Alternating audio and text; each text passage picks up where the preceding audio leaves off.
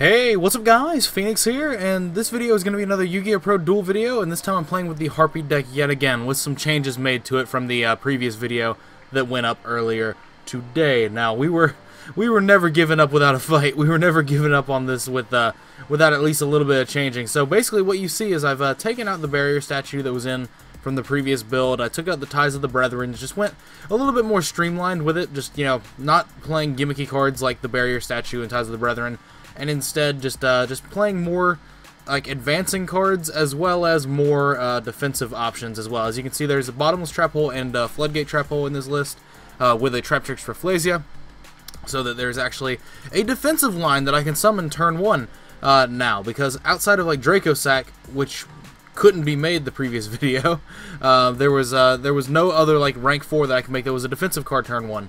To like add to my trap lineup, and Rafflesia is one of the like better ones because you can still draw the traps and not be forced to make Rafflesia. It's not like a card like Giant Hand in your extra deck that you make it or you don't have that defensive line. It's definitely one of those situations where you have access to the traps in the main deck, and then if you want further access to them, Rafflesia is your girl. But also Ghost Ogre's in the main to be some hand traps against certain situations, and then ultimately just a standard-ish sort of like good trap amalgamation. Icarus Attack is broken for obvious reasons. Dimensional Barrier and Strikes are both very good. Strike, actually, I can't remember if there was 3 in the previous build or not. I believe there was, plus Warning. I just trimmed it down a bit because, I mean, while it does prevent the special summon, it does destroy special summon monsters. We already have a card that negates all the effects for a turn, so Strike seemed like it had way too much overlap with something like Featherstorm, and the fact that Featherstorm is searchable off like an in-phase Hysteric sign, and if you have a Harpie up, that means you can activate it from your hand, which is insane. Like it seemed like there was a lot of overlap there, where like Strike could be afforded to be cut down a peg in terms of quantities in the deck. But overall, this is what I've altered the deck list into after a tiny bit of thought over the previous build, essentially, because the previous build did have some gimmicky stuff in it. But I mean, that's how you test. That's how you test concepts like these that already aren't the best. You try to do whatever you can against the grain and against the norm to make them better, or you just try to go out of your way to optimize it the best you can. So the last shot was like really gimmicky. This shot is more of trying to optimize, and it could further be optimized. Even it could be, you could play like Pot of Desires, you could play Upstarts and stuff, but I just haven't gotten that far down the line. I'm just trying to basically do proof of concept at this point. But anyway, other than that, let's just not waste any more time here because I've been rambling for like 3 minutes. So let's just jump straight into the game, and it's going to be another live commentary game, a single live commentary game. Tell me what you guys think about me going back to that old format of how I used to do videos back in mid to late 2016. If that's something that you enjoy, or if you really just like the post-duel commentary and with multiple games and stuff like that, just let me know. But this is basically what we're doing for this video. But anyway, enough rambling. Going into the game now. Alright, so let's try this again. Oh shit, I lost rock, paper, scissors. That means that, oh, at least I got a hand trap. So that seems pretty fine. These instant fusions have caught me in a right old pickle, and this is a pre-prep. Okay, so at least it's not Herald. I was about to like drop my jaw for a second, because if it was Herald, I was going to be absolutely just absolutely ruined. But so what I get to do here is when he goes to bring his Prediction Princess Tartray out, and when Tartray's effect activates in the in-phase to special summon one of his flip effect monsters, which is going to be very likely the Shaddolls beast that went to grave, I'm going to be able to Ghost Ogre it. So that's going to be really good for me. That means he's going to get a Shaddolls beast face down. He'll end at 5 cards, so as far as card economy, I'll have lost out in terms of like, I'll be taking the -1 off the Ghost Ogre, but he'll still be at 5 cards.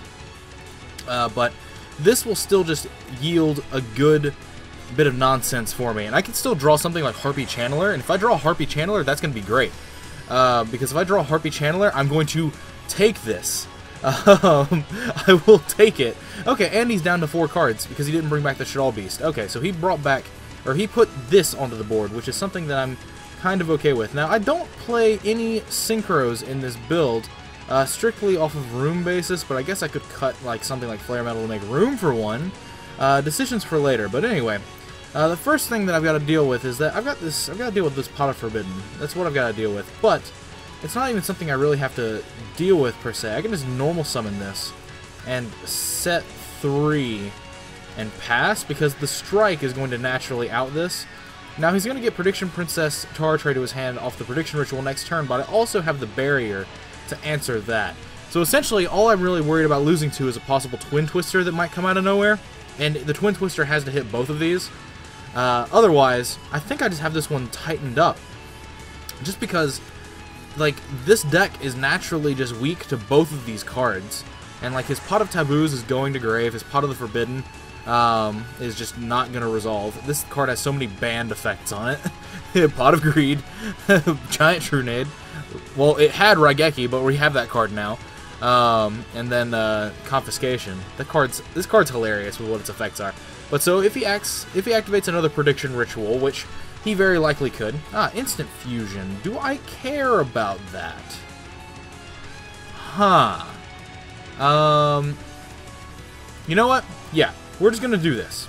We're gonna do this on Fusion, because I could call Ritual, or I could hold it for the possibility of Ritual being the case. Like, if he had done something like Instant Fusion into Diamond Dyer, that would have been something that would have been an issue, at least a mild one. But as it stands, I'm currently okay with this, because I just get to flip this Instant Fusion and bring Norden out, and then I'm able to do things there. Now, I don't have access to Channeler, I don't have access to any of those other cool Harpy cards, which sucks. It sucks for me. But what I can do is I can make, no, I can't make Lightning Chidori off Norden, I'm being stupid. I could make Castel, but there's no point in that. In fact, like, there's almost no point in me doing anything extra deck oriented, because if he has Shaddolls Fusion in hand, I'm just going to get punished for it, which is going to be a problem. So I'm actually just going to pass. I'm not going to Instant Fusion into Norden and into a rank 4 yet, because, like I just said, if he has, like, Shaddolls Fusion in hand, because he's playing Shaddolls cards, it's a very reasonable thing for me to try to, like, expect to see. Alright, that's bottomless.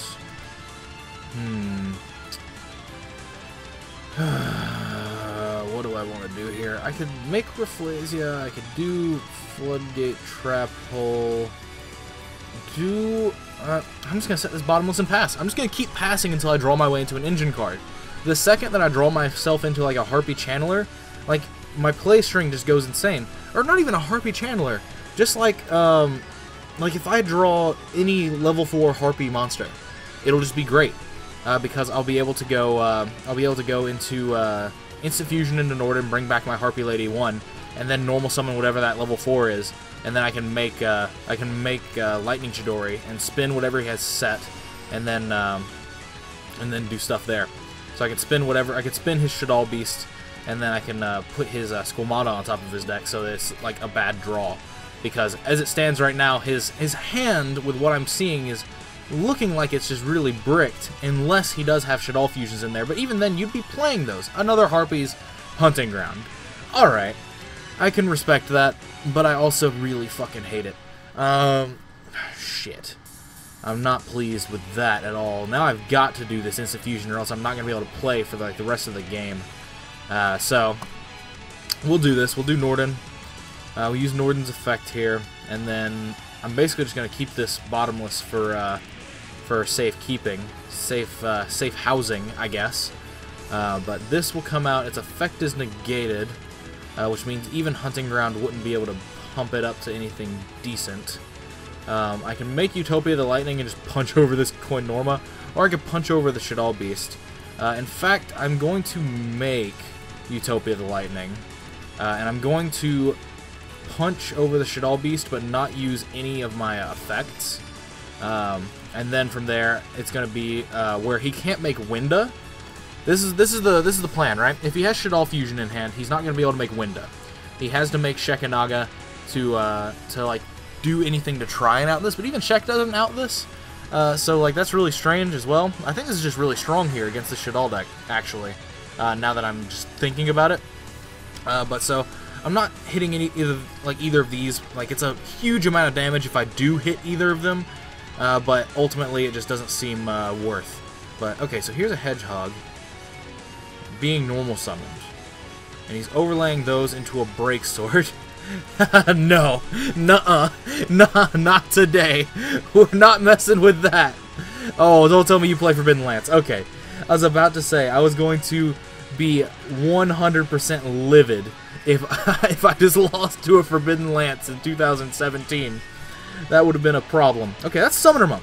That's good. That's so good. I've got 2 Harpies Hunting Grounds, and I've got a bum-ass Instant Fusion that I'm not using. Man, that's super good. Let's just hope I don't get Veilered. If he had Valor, he could have Veilered the Monk and left me in attack position, and then that would have been insane. Because then that would have been game. Okay, Max C here. I think I'm okay with that. Because what I can do is, he's at 7,000. I can summon my Harpy Channeler, and I can use Harpy Channeler to discard Hunting Ground. And I can then use... I can make Lightning Chidori, spin his card to the top of his deck. I can make Xerofin somehow. I could make Big Eye, I can make Flare Metal. I can make Flare Metal, kill his Squamata, and then attack, but then Flare Metal's not really going to be doing much. But it would just be another one of those cards that would just be really, like, good. I probably just should have gotten Channeler, actually. Not Channeler, what's his name? Harpist? Yeah, that one. Probably should have just gotten that. Because if I had just gotten Harpist straight off the Monk, then it would have been pretty damn decent for what I would have had access to. But so what I'm gonna do is I'm gonna make Xerofin, I guess. No, there's no reason to. There's no reason to do any of that. I can make Squamata and put his stuff back. I can make Chidori and put his Squamata back, but I don't see a reason for any of that. I just don't see a reason. So yeah, we're just gonna sit on all of these. That's all that's going to happen here, is I'm going to sit on them. He's gotten a couple of pluses off Max C.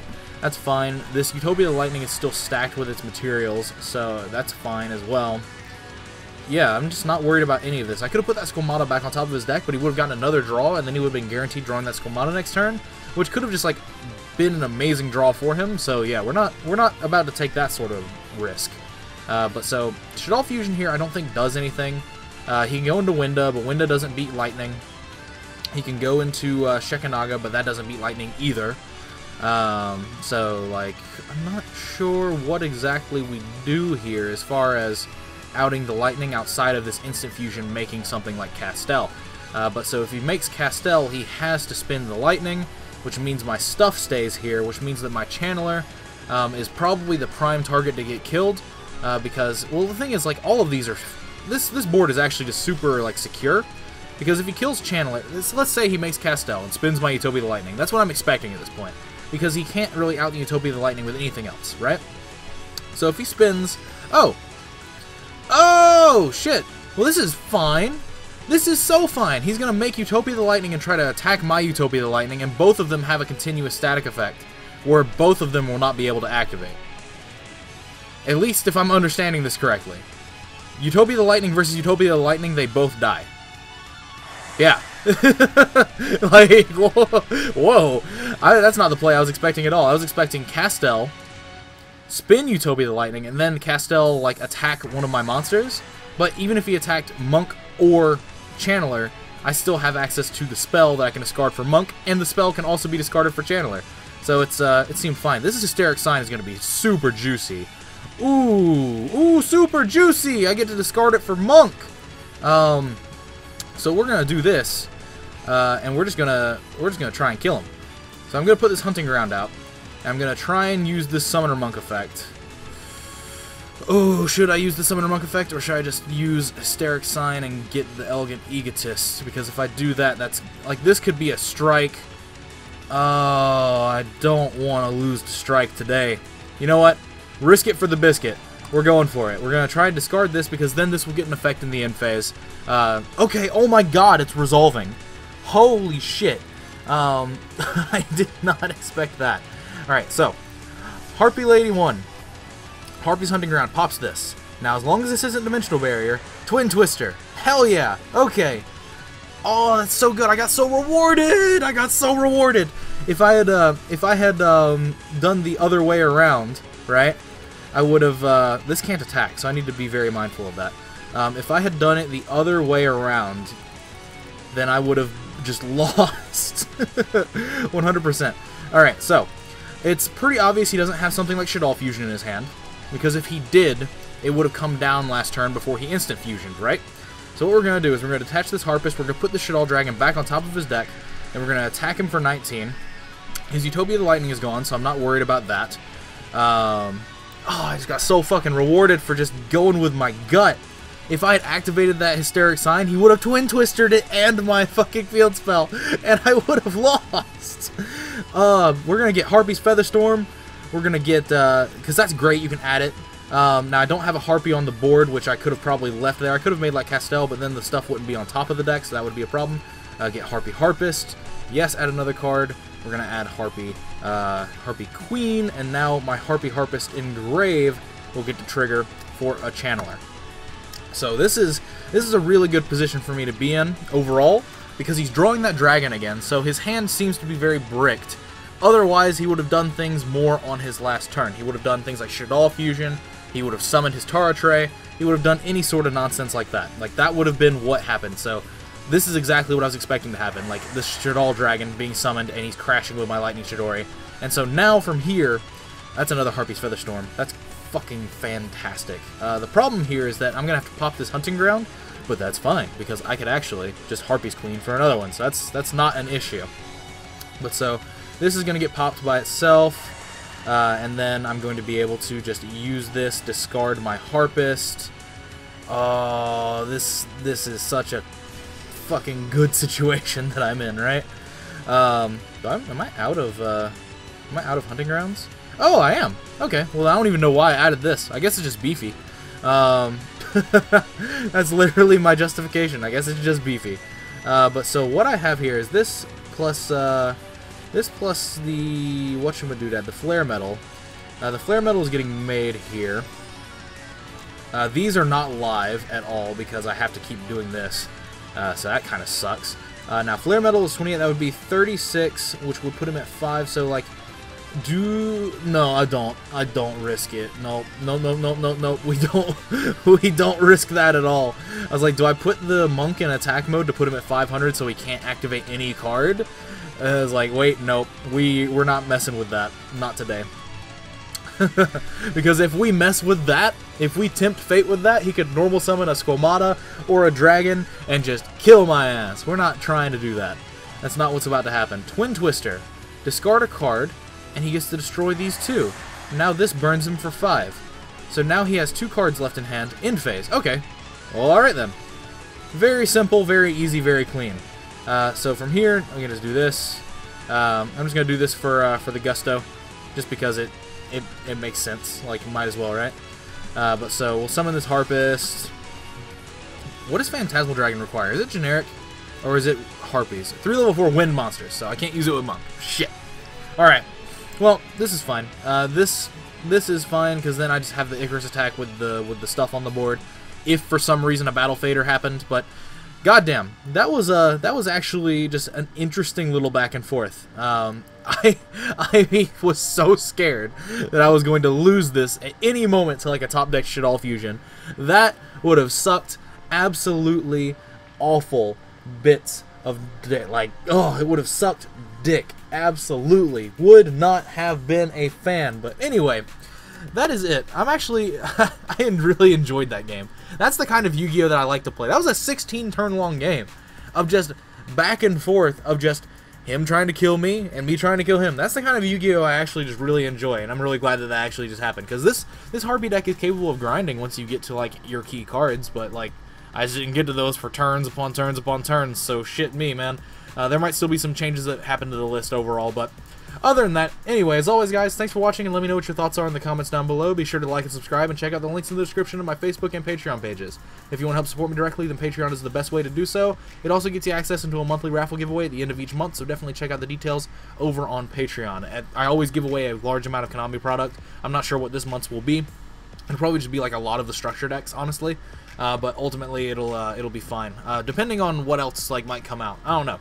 Haven't figured that one out yet, but it also gets you access into, or possible access into my Discord server, depending on what reward tier you pick, which is where Earthworm came from, and it's where people just talk with me on a daily basis, as well as it's where I get the people that I duel with for these videos. But if you're looking to buy or sell cards while also indirectly supporting the channel, then be sure to check out Second Chance Gaming's website, which is also linked in the description. They are a direct sponsor of me and this channel, and I'm a big fan of how they do business with what I've experienced thus far. Definitely check out their site and let them know that Phoenix sent you if you're looking to acquire any cards you've seen me play or use in videos. But other than that, that is it for this video. Again, thanks for watching, thanks for your time, and as usual, guys, take care. I will see you in the next video.